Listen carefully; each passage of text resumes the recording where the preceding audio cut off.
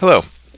The purpose of this video is to show you how to configure your network so your Wyse thin clients can automatically find and discover your Wyse Management Suite server. That way you can just turn them on and they'll automatically find the server. So here the screenshot of the central configuration shows the values that are needed for a ThinOS device. So in some of the previous videos I showed you can actually manually type in the group registration key, you can specify the WMS server, and you can turn on or turn off the CA validation. So you can see here the three option tags that I'm going to use. I'm going to set a 199 option tag for the group key, 165 for the server, and I'm going to turn off validation or clear that checkbox with the 167. We could also use DNS SRV records. I'm not going to cover that in this video, but this is the screenshots of the records that you would need to change to do this. Again, it's one or the other. So here's my thin client. This is where it was from the last video. You can see that right now it's got a central configuration server that I went ahead and it got those values by me actually typing them in. So if I go to the device and I reset it, I do a restart and reset to factory defaults, it'll no longer have that information about where the Wyse Management Suite server is. So let's go ahead and let it reboot and just confirm that. And at this point, it'll come up, and because it doesn't find a server, it enters the setup wizard, and we're just going to exit out and go back into central configuration. And now we can verify under the WDA tab that WMS is not enabled. There's no group key, and there's certainly no WMS server specified at this point. Looking at the WMS console, you can see the device was checked in, so I'm going to go ahead and unregister it and force delete it. So now I've got a WMS console with no devices that are communicating with it, no devices registered, and I've got a thin client that has no information about where the WMS server is.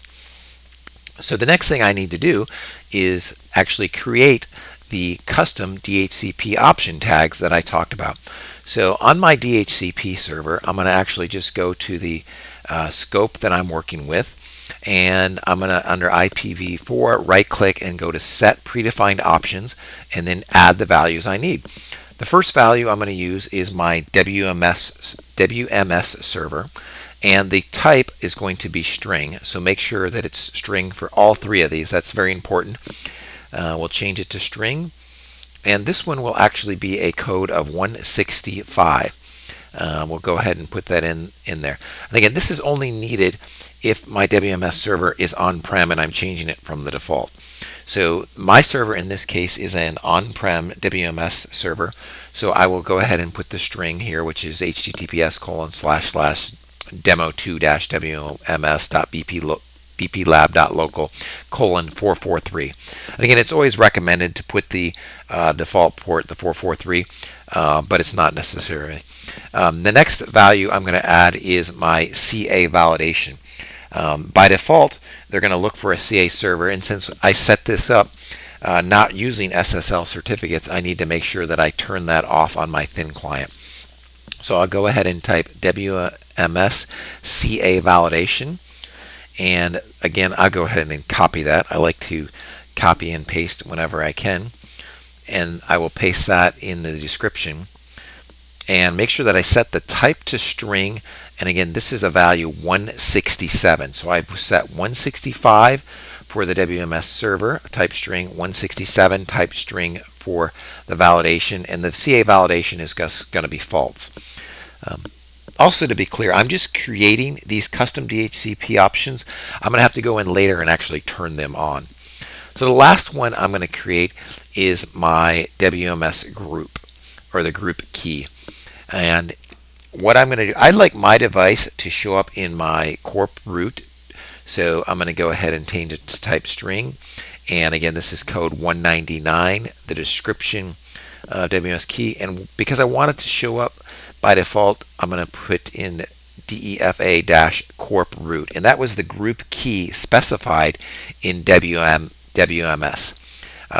And I've got that. Now let me go into my scope options and right click and configure options, and now the three that I just created, I'm going to go ahead and turn them on.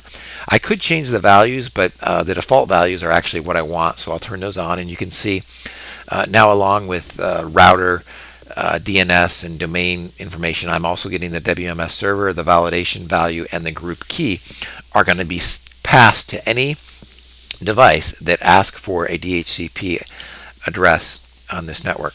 So now I'm looking at my device, and I will go ahead and reset it to defaults, and it should communicate with my DHCP server and get an IP address and then get the extra information that it needs to start communication with my WMS server.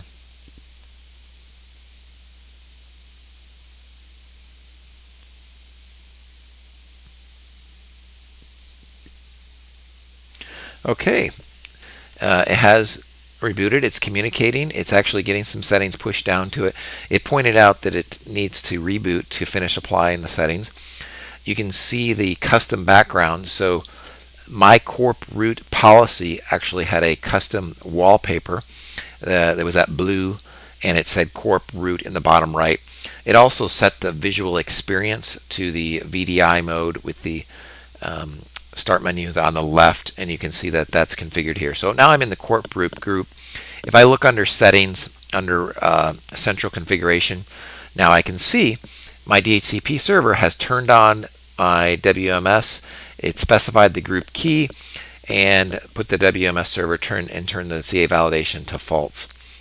If I go back to my WMS server and I just refresh my device's view, I can see now I have a device checked in and communicating, and it's in the corp root group.